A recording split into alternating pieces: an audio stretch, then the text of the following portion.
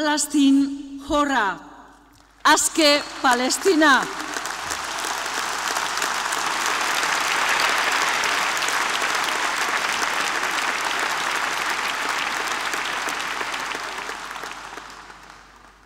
Ekitaldi honetatik, Euskal Herritik, Israelgo gobernua Palestinar herriaren kontra gauzatzen ari den sarraskia dela eta gure elkartasune beroena eta sentikorrena igorri nahi diogu herri borrokalari honi.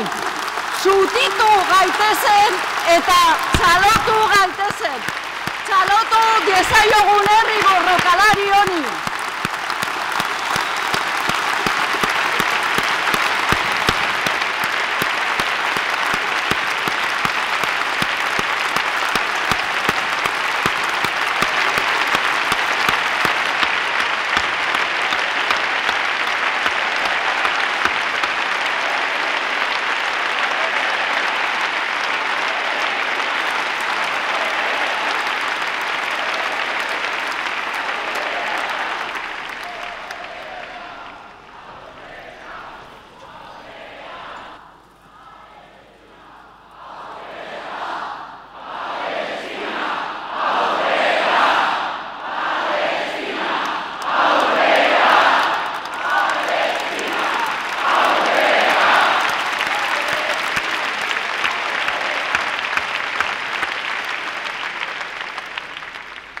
Indar bat sortu zen gure herrian, munduko beste leku askotan legez.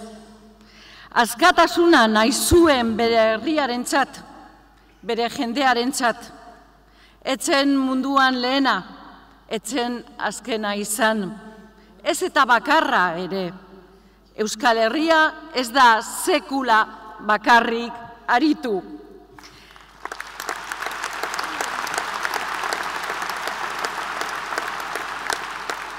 La lucha por la libertad de vuestros pueblos ha sido, para todas nosotras, un ejemplo de entrega y dignidad, en el que nunca ha faltado la solidaridad con Euskal Herria. Por eso, hoy queremos mostraros nuestra gratitud y nuestro agradecimiento. No camináis solos, no caminamos solas.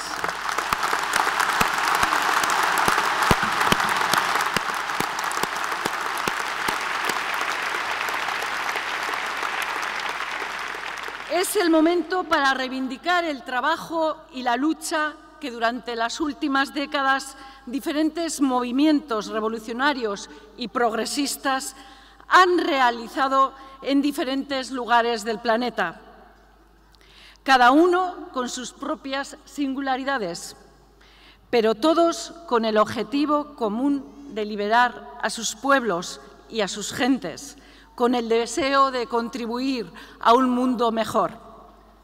Baldintzak ez dira inoiz errazak izan, ezta orain ere. Milioka pertsona miseriara kondenatu dituen kapitalismoak, imperialismoaren interbentzio militarrek eta etengabeko eskuhartze politikoek, edo baliabide naturalen neurrigabeko esplotazioak, egoera larri honetara ekarri gaituzte. Gerra, gozea, pertsonen esplotazioa eta baliabiden zautzea etengabe dira munduan. Gaza, Ahmed, Soweto, Managua, Montevideo, Belfast, Medellín, El Ayun, Ajaccio, Ahuachapan, Bilbo, Guayaquil edo planetako beste edozein lekutan gaur egongo erronkak izugarriak dira. Erronka politikoak, ez problemak, eta ekonomikoak. Ez ezik, baita sozialak eta kulturalak ere.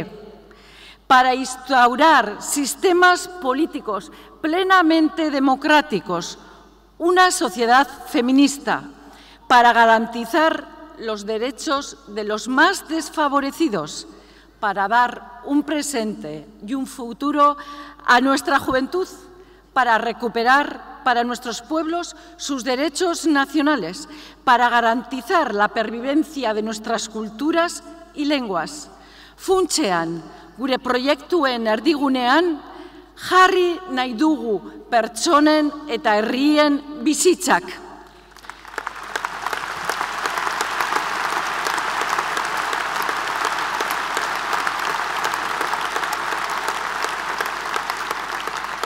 Todos los pueblos, todas las personas, todos los derechos, indar bat sortu zen aspaldi gure herrian, munduko beste leku askota legez. Beste aro bat zabaltzen da orain Euskal Herrian.